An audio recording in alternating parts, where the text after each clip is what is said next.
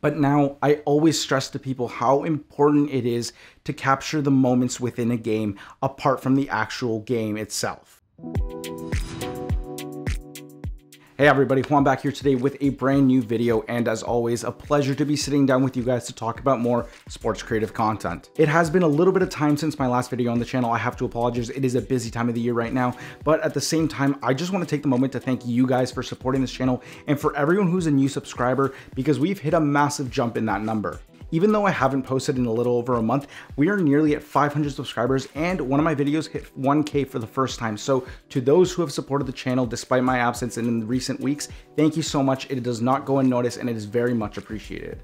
And for those who are new here, please consider subscribing. I would really appreciate it. If you guys are interested at all in sports content creation, then this is the place to be. And we're nearly at 500 subs, like I said, which was my next biggest milestone to hit. So please consider hitting that button down below. Today, I just wanted to create a quick video to discuss 4 things I wish I knew when I started out as a sports content creator. These are just a few things I wish I knew at the beginning or at the start of my career, because now they've just become a necessary part of my creative workflow. Hopefully these are tips that you guys can take and implement right now in your sports content creation workflows and make leaps and bounds in the content you're currently making. To kick it off, tip number 1 is to shoot from a variety of angles. I think one bad habit that videographers get into, especially in sports, is just finding one spot where you like the look and you like the shot straight at the camera, and you just plant yourself there for the entire game or event. This was definitely something I struggled with and did early on in my career, because I thought finding the best spot on the court or the field was going to yield me the best results no matter what. However, when it came to projects like post-game recaps or anything along those lines, it was really hard to find additional coverage apart from the one spot that I decided to set at all game, and I really struggled in the editing process. Coverage is one of the most important concepts you need to understand as a sports content creator, because when you're shooting a game, the more coverage from several different looks and angles means you'll have a lot more options when it comes to post-production. One thing I always do now when I'm shooting sports, no matter what, I'm either changing up the angle, the position, or my elevation on the field or the court of play that I'm shooting at to give myself that additional coverage. For example, I might start the game on the sidelines, but then I might float around for a bit, head to either end of the court here or there, the home or the away, depending on what I'm trying to capture, just to give myself more options. Other things you can do, you can go into the bleachers. That one might give you more elevation if they're raised, but also it gives you depth if you're shooting amongst the crowd. One of my favorite places to mix up my angles is to go by a team bench if you have the access to. That way, you'll have another unique angle to capture the action, but also be right up and close when the team celebrates a big play. The main thing here is that having additional coverage gives you a better and more interesting end result, in my opinion. The main thing that this coverage gets you will be a bit of a more interesting and dynamic edit, in my opinion. When you have a variety of angles, it'll give you way more opportunity to cut between different looks, and sometimes if you're lucky, you're able to cut something that looks like a multi-camera sequence if it's a very similar play from a different angle. My whole point with this is the more coverage you have, the more dynamic your edit can be, and the more variety and the more interesting your final product will be for your viewer. Tip number 2, capturing emotions. Now, everyone loves capturing that highlight reel dunk or that highlight reel hit or goal, but what about what happens after? I used to think that sports videography was all about what happened on the field, between the players, during the play, no matter what, and I really didn't pay much attention to what happened between whistles, before or after the game. But now I always stress to people how important it is to capture the moments within a game apart from the actual game itself. Whether it's pre-game emotions of the hype leading up to a big game, or in between whistles when teammates are talking amongst each other and there might be some chirping going on, or most importantly, when there's a big celebration after a goal or a basket or whatever in your sport you're shooting.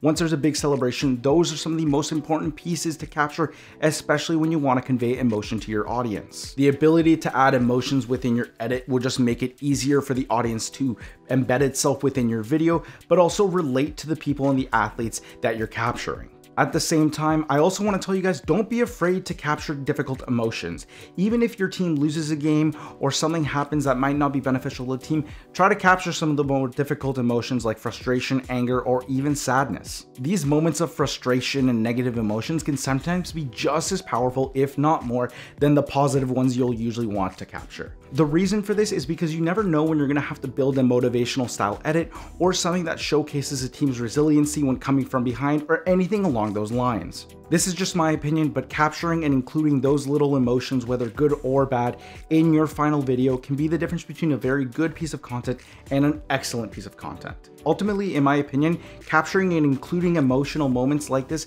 in your final edit can really make the difference between having a good piece of content and a great piece of content, and it'll allow you to create a better story from that. Tip number 3, and this may be a controversial one, but don't be afraid to overshoot. This kind of goes hand in hand with the previous tip because it does have a lot to do with capturing those emotions and moments. A bad habit I personally got into early in my creative career as a videographer was to hit the record button as soon as the action was over. Whenever the dunk was finished or the goal was scored, I would immediately hit the record button and that was that. But then I started to realize what I was missing out on. Those celebrations, those emotions, those moments that I keep mentioning are some of the most important parts in sports content. And when I hit record early, there was no way I was going to capture them. I know there will be a lot of people who will tell you not to overshoot and just to save yourself the time when you're editing, but I think when it comes to capturing sports, it is very different than other things you might be shooting when it comes to videography. Moments, emotions, celebrations come at the blink of an eye, and if you aren't recording, you're gonna miss them, and often there's no way you can really replicate them organically. I can't tell you the number of times early on in my career I would hit the record button early and someone would celebrate right in front of me, but I wasn't recording, and I would be kicking myself down the road because I would have thought, damn, that would have been a great moment to end this video on, or a great moment to put in the middle of my video to keep my audience hyped. Being patient is so important when it comes to this tip in particular. Do not be afraid to hold off on hitting the record button as soon as the action is done. Look for what's happening in between whistles and don't be afraid to keep it rolling. If you just take a second to pause, look around through your camera and see what you can look out in the field between the players, the coaches, anything, even the fans, you might be surprised that you might capture a small little gem that could very well end up being one of your best shots from that game. Some of my favorite highlights have come from moments where I just said, you know what, I'm gonna keep recording. So please don't be afraid of overshooting. You're gonna get some really good moments if you just take the time to wait. Tip number 4, back up everything. This is actually something I did since the start of my videography career, and it's probably been the one most important tip that anybody has ever given me. I vividly remember my first class at Ryerson for sport media. Our professor was telling us that the most important thing when working with digital media was, and I quote, to back your shit up. You literally will never expect or know when a hard drive is about to corrupt, crash on you, fall, you might lose it, you know, your cards might be corrupted. You never know what could happen. And at the end of the day, that's out of your hands. You can't do anything about it once that data is gone. My biggest piece of advice to you guys with this one is, as soon as you're done shooting a game, as soon as you're done shooting anything, and you're positive you don't need to capture anything else, go right to your computer and back up your files, not once, not twice, but at least 3 separate times. Personally, I like to copy my files on 2 separate physical hard drives and a 3rd copy of my files to a cloud service like Dropbox or Google Drive. Trust me guys, this will save you so much frustration and heartbreak down the road, because if your hard drive crashes or your files corrupt, you have the peace of mind at knowing that you have a backup somewhere ready to go. A side tip to you guys when you're editing, kind of similar along these lines, make sure you are always saving your projects while you're working on them. You never know when Premiere or Final Cut Pro or whatever program you choose to edit on might crash on you and your saves might be gone.